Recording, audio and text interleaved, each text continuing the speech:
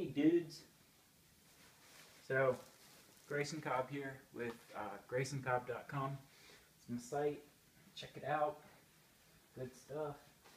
So last summer, I attempted to break the Appalachian Trail through hike unsupported record, which was held by Matt Kirk. Now it's held by Heather Anderson. Attempted it, failed it. 700 miles in, I tore my calf, but I did pull off something that I think is kind of cool.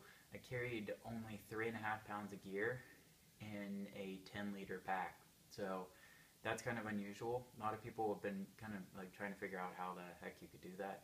So I figured what I'd do today is go through all my gear and explain what I used it for, what I did to it to make it that light, and pack it all up at the end to show you that it all does fit, believe it or not.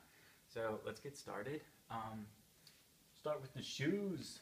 Hiker's most important thing in the entire world. I went with Saucony Peregrine 5 shoes. Probably wouldn't do it again. They weren't very durable up in Maine when they were just soaking wet all day, every day. I think my feet were wet for like the first 2 weeks. Started ripping up on the sides. I did pull out some super glue and try to like do some damage control and get them back together. Reason I chose them though was they're pretty light and they have a foot plate on the bottom, which in all my training hikes made it so much easier, because anyone who's done like a 40-mile day knows by the end the thing that hurts the most are your feet. So with these shoes though, honestly, I didn't even like hardly feel that my feet hurt. Foot plate, it's like Kevlar or something, keeps out all the little points on rocks that you step on. Next up, socks, darn tough socks. Company up in Vermont makes some epic kick-ass socks. Things are like honestly borderline indestructible. Seriously, like if you get a hole in these things, they will replace them for free. Kid you not. Wool socks, loved them. Loved them. I pretty much wear them everywhere now. Had these guys for my hike, so that's the socks. Shorts, I wore some BOA running shorts. I think you can get these guys on Amazon, and they are like 2.5 ounces. They're the lightest shorts that I could find. Only problem is they're running shorts and they have a 1-inch inseam, so if you're like super well endowed, I would not recommend it. Then for shirt, I had the Arc'teryx Sarix SS shirt. I think this thing is 2.5 ounces, like polyester, incredibly light, very, very comfortable, and surprisingly durable. Loved it. Jacket, Mountain Hardwear Ghost Whisperer wind jacket, 1.5 ounces. This is the old model, no hood, no pockets, half a zipper. Not real waterproof at all, just made for wind. So just a little bit of extra to keep me warm on the days where this wasn't necessary. This is the Mountain Hardwear Ghost Whisperer down jacket, like 7 or 8 ounces or something. Awesome, awesome jacket. Kept me warm. So the coldest it got down to was like 28, and then I dealt with some horrible wind and cold temperatures climbing Madison in the whites, and had this guy on, and that helped a ton. Only alterations I made were cutting out the little like bungee drawstring at the bottom and changing out the zipper ties for just something a little bit lighter. But that was it. And cutting tags off, which if you don't do that, you're a fool. Okay, clothes. Buff. This was my like scarf to block out the wind, and like my stocking cap, and a rag, because one morning I woke up with a dead slug smeared across my face, so this helped get that clean. Head net up in Maine, holy moly, oh my god. Mosquito Central, I don't think I would have survived without this thing. Awesome, awesome stuff. And then also, another use for a head net, which I hadn't thought of, is when you're the first hiker in the morning, you are constantly wiping through spider webs and like caterpillar webs or whatever, inchworms and stuff like that. So wearing this thing helped prevent me from getting those all over my face. Sea to Summit head net, only alteration I made to this was cutting off the little drawstring and fixing it permanent because I figured my head wasn't going to change sizes anytime soon. Clothes! Compression sleeves. I didn't wear these while hiking just to keep them clean and because I honestly don't think you need them. They're to like keep your circulation going. So no use for them during hikes. Sleeping though, holy moly, to be able to wear these and wake up and not feel like I'd aged 50 years was absolutely awesome. And they're just the little calf ones, so not the full socks. I think that's it for my clothes. So we're gonna get on to shelter. Polypro ground sheet from Gossamer Gear. I think this thing was like a little over 1 ounce once I cut it down to the size that I needed. Incredibly durable, especially for being the thinness of a grocery store plastic bag. Awesome stuff. Great for like setting up camp when the ground's soaking wet and not having to get soaked myself. This is, excuse me, this is my homemade Cuban fiber poncho tarp. So this was my rain jacket and my tarp. And I made this from material from Z-Packs. Awesome company. Really, Cuban fiber is like the way to go. If you can afford it, or if you want to make the investment rather, then Cuban fiber is some incredible stuff. And then I used for steaks the little Terra Nova 1 gram skewers, titanium skewers. These things are great for, I mean, 1 gram steaks. They worked incredibly well. I didn't have a single one pop out on me. The thing about my like super lightweight setup was that the most fragile thing was the Cuban fiber. So like the steaks, I didn't have to worry about those breaking because the Cuban fiber would rip long before that. Sleeping pad, I used the Thermarest Neo Air X-Lite. Only alteration I made to this was just like cutting down the edging a little bit. This is the shorty pad. I'm a shorty, so I fit fine on it. Like 7 ounces, 8 ounces or something. Awesome pad. Incredibly durable for looking like it's made out of a balloon. My favorite piece of gear ever.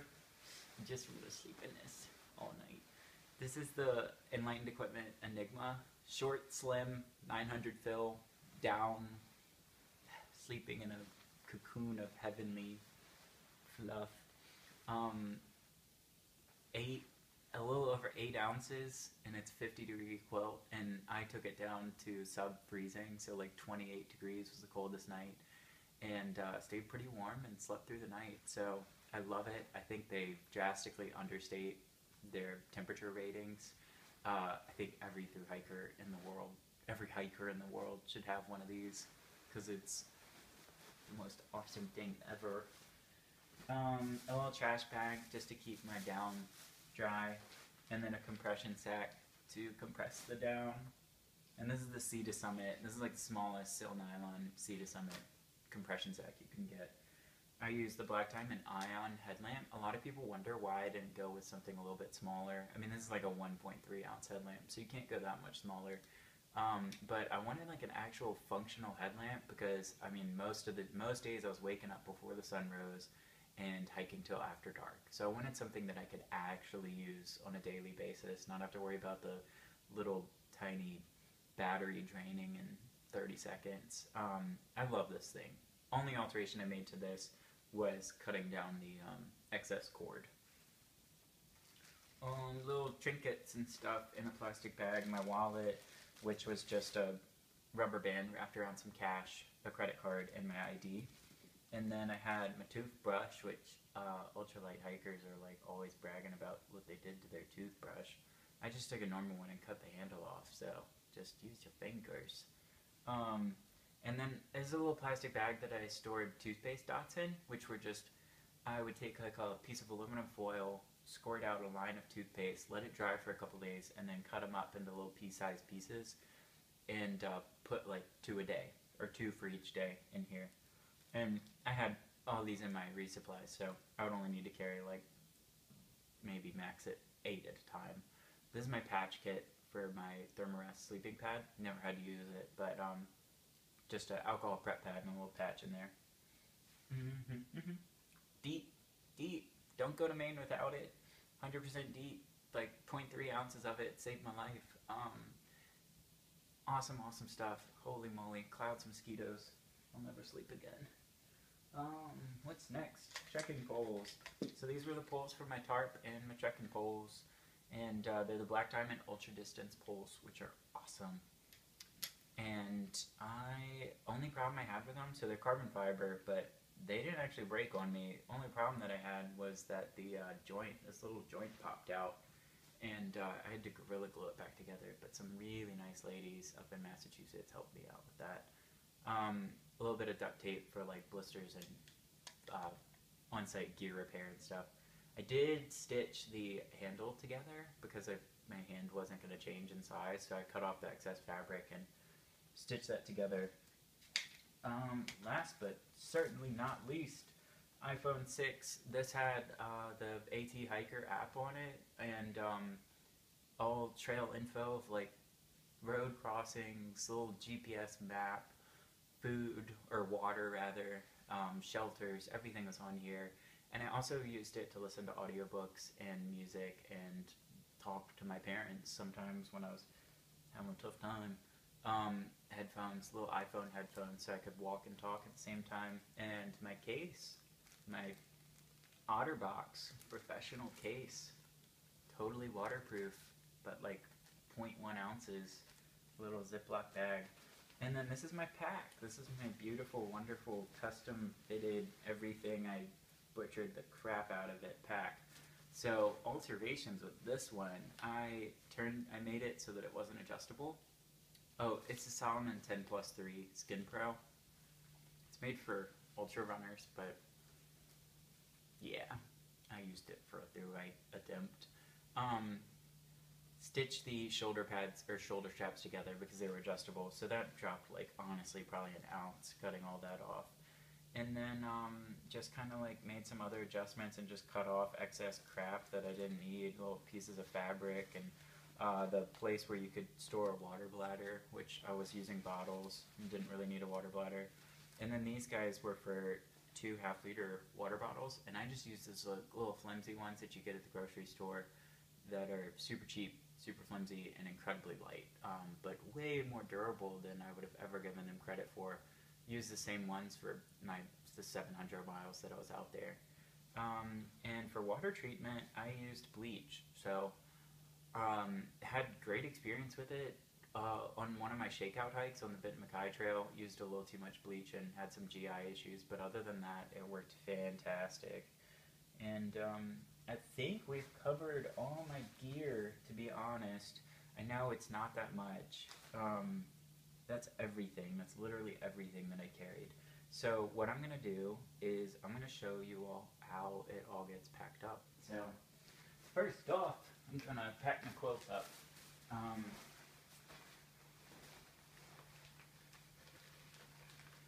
Put it in a little compression sack. This thing is the coolest. I kid you not. So every morning, and have to do this.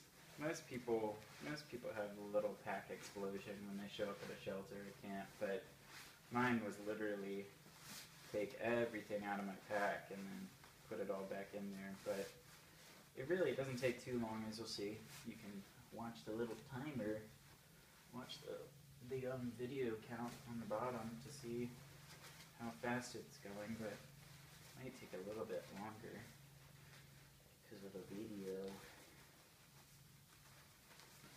So putting my down jacket in there now. Every morning I would put everything I could in here. Normally I would not start hiking with my down jacket, no matter how cold it was, because as you all probably know, when you start hiking, you warm up pretty quick. It'll be like 20 degrees. And with that pack on your back and hiking up huge mountains, you get warm pretty quickly. So now I've got my buff in here, my wind jacket, and now I'm putting my head net in there. Starting this again, because the camera died. So,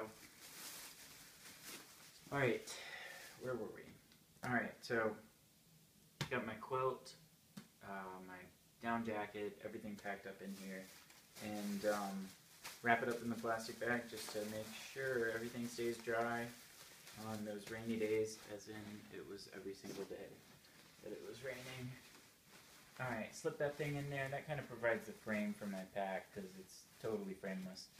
Alright, I kind of rolled my sleeping pad up already and sucked some of the air out and slip that in there. Did that just to save some time. Okie doke. Putting the polycro ground sheet in there, compression sleeves, and at this point I kind of just like shove crap in the sides just to straighten it out and give it some support. Poncho tarp. Then I get my platypus, water bladder, DEET, and wallet and stuff in this little back pocket here. And I've got some room for food. So if you can see that, it's actually pretty good amount of room in there. This is my food bag, but I would never actually keep the food stored in the food bag, or rarely rather, for the hike, because it just wouldn't pack very well having that huge bag in this little bitty pack. So what I do every morning is just kind of shove bars in there. This is about 6 pounds of food, which is actually more than I took on my entire trip. The maximum that I had was 5 pounds, or like 5.5 pounds. I was leaving Katahdin.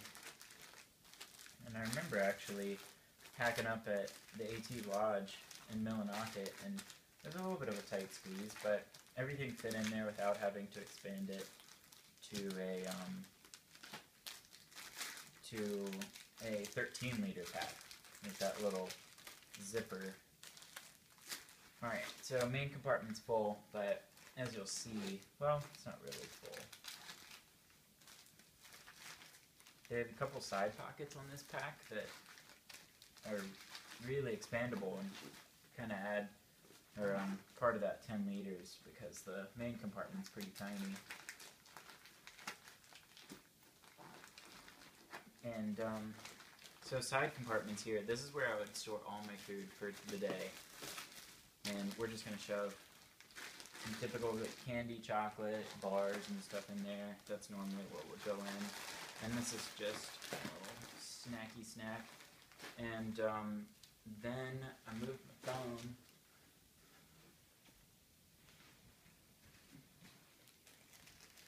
My phone and my headphones would go in the side pocket. And just give me something to listen to during the day, keep me a little distracted.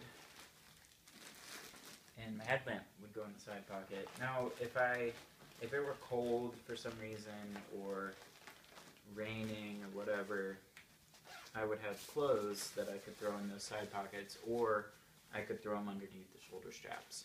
So, give me a little bit of extra storage. Kind of sloppy throwing them on the shoulder straps, but it got the job done.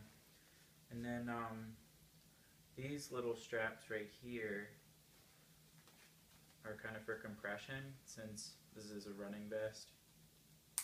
And it was nice for me because it gave me a little bit more support and turned the pack into a little bit more solid of a frame, in addition to making it not bounce up and down. So I managed to grab some water bottles.